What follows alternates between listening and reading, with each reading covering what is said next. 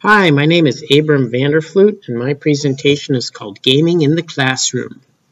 I'm going to share 4 things with you: the arcade games, crossword puzzles, Minecraft, and the Zombie Outbreak Response Team.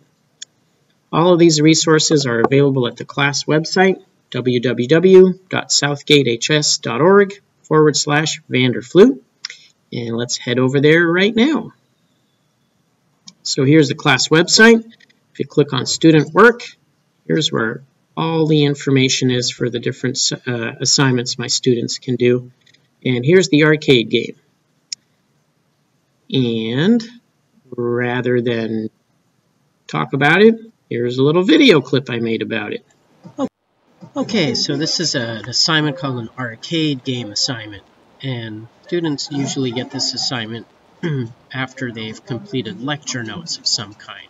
So students have taken a lecture, for example, this is the heredity and Mendel and heredity lecture. So we'll have done a PowerPoint lecture, they've taken their notes, they've answered some questions, maybe done a crossword puzzle, and now it's time for them to build an arcade game. So there's a great website called classtools.net, and you can make your own arcade games. You can put a title, you have to put in at least 10 questions and answers, and then you click my game, generate my games. Gotta give a password, and then the website automatically generates a series of arcade games that you can then share. You can copy the link,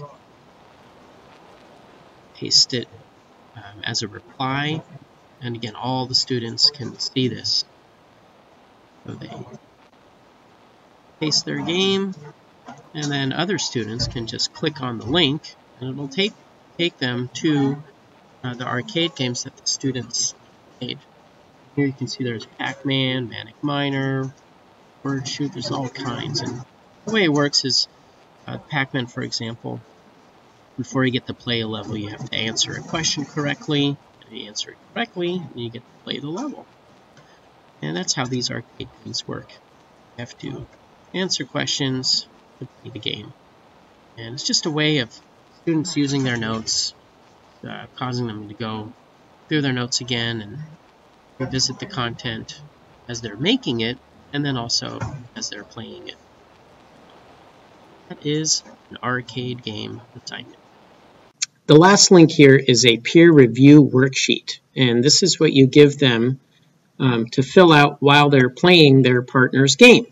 So they're keeping track of how many questions they have and also checking for accuracy. They then use the rubric to give their partner a grade, and that's what they turn into you. So they're grading it for you, because I don't have time to play 180 games. So it's good because they review their notes as they're making the game and then as they're playing the game. So it's a good assignment, and the students enjoy it. Another assignment, similar, is the crossword puzzle game.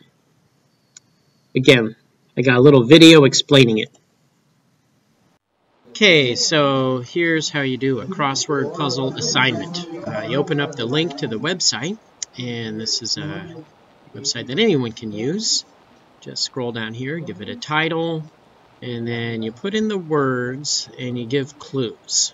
So try to be a little creative in that. And then once you've got the number of clues you want, click Make a Crossword Puzzle, and here it is. See your puzzle. And what you're going to do is save it as a PDF. Click that little button, click Create PDF, and then it downloads it. You'll look for it in your download file or on your desktop. I put mine in the desktop. And there it is. Click on it, double check to make sure it's what you want, and then mosey on over to Edmodo, where you're going to, right up here, you'll post it as a reply so that other people can download and play it if they want to, and I can see that you've done it. A little note, just make crossword puzzle, and then attach your PDF, crossword puzzle, click reply, And there you go. Good job. And again, there is a crossword puzzle peer review that the students fill out while they're playing each other's puzzles. They're again keeping track of how many clues they have and whether or not the information is accurate. And then they use the rubric to grade it, and that's what they turn into you. Similarly, do you have time to do 180 crossword puzzles? But it's a good review for them while they make it and then while they solve it. Last but not least, we've got the Minecraft quests. Very, very ambitious, and well, I'll let the video speak for itself. Okay, so here is an example of a student's Minecraft quest. They built a maze, and at every intersection there's a question to answer, and correct answers lead to the right course through the maze. Let's see what happens when we get the wrong question. Oh, I guess I answered it correctly. I'm so smart. I can't even answer wrong when I want to. Alright, let's try it this time. Wrong question leads to a wall of lava. Quick, run away! The lava's getting us. Let's go back and check the question again. Oh, there we go. So the idea is that students, after a lecture, and they've taken notes, they then use the notes to build a quest, such as this maze, that they then share with their classmates, and they play each other's games, and as they're playing, they're reviewing their notes again.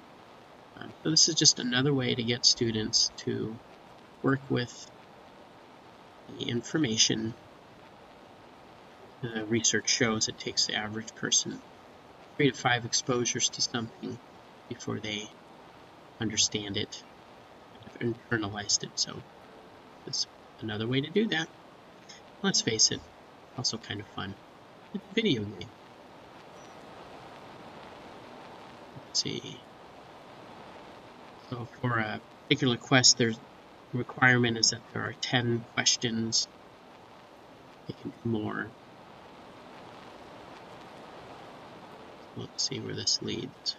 Oh, sun's going down. Barely read the question. Could have used some torches. And here we are. Yay! We completed it, and there is a prize. Ooh, our diamond armor.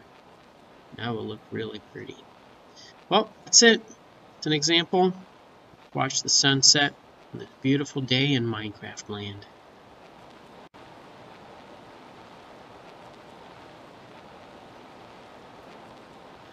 Here it is. And again, as they're playing each other's games, they're filling out the peer review and keeping track of how many questions there are, making sure it's accurate, and also paying attention to the dead ends. If they lead to traps, if they make use of redstone, such as levers, buttons, pressure plates, and those are all features in Minecraft that you probably don't know anything about, but your students do. And it's a great opportunity for them to show what they know. And it's also great because this is a time, here are all the resources on how to do this. And it's a little overwhelming if you don't have any experience with Minecraft. But what's really neat is that you do have students in your classroom who do have experience with this. And oftentimes, those kids kind of get marginalized by their peers, and this kind of project brings them to the front and center because they're the Minecraft experts, and you can kind of have them lead little groups in helping other students learn how to use it. And it's a good opportunity for you to model humility, that you don't know Minecraft, but you hear it's really cool, and hey, Mr. Vanderfloot does this with his students, and there's some samples, and so it's a great opportunity. It takes a long time. I tend to do this as a culminating task. I teach biology, so our first unit is cells, so you have to build something that has to do with cells. build a DNA model, and so it's pretty ambitious, but the students really like it. The last thing I wanted to share with you was this thing called the Zombie Outbreak Response Team. And Resort is a kind of a backstory I've made for my class where the students have to use what they learn about biology to defeat different zombies. And that's not really what I want to share with you. What I want to share with you is the gaming psychology behind this grading scale here. If you notice, every student in the class starts with 0 points, and they have to work their way up to their grade. Now this is a 5-week period, so they have 5 weeks to earn 2,000 points. And this is different from telling them that you have 100% the first day of class, and it's up to you to keep doing your work or your grade is going to drop. There's something psychologically about that. It's very intimidating, especially to a 9th grade boy, perhaps. It's been my experience that threat of taking away my grade and it dropping down, it kind of is intimidating. And whereas I think part of the reason they love playing video games is that you start with 0 points and you have to earn points to level up. And once you level up, you can't drop back down. There's something about that.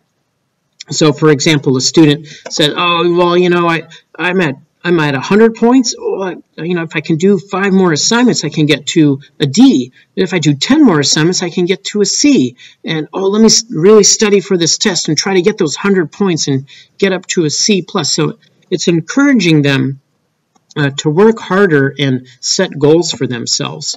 So this is just my model that I developed over the summer. I haven't been able to try it, though, because Schoology doesn't do grades this way. So I got to figure another way to do it. But I just wanted to share that with you because it's, again, an example of bringing the gaming psychology into education. And so anyway, that's my presentation. If you have any questions or want to talk about any of this stuff, like I said, it's all on the class website. You can send me an email if you have questions, or you can stop by my room. I'm in 307, not 212, 307. Stop by anytime and be happy to talk about this stuff with you and help you with anything you need. Thanks. Bye.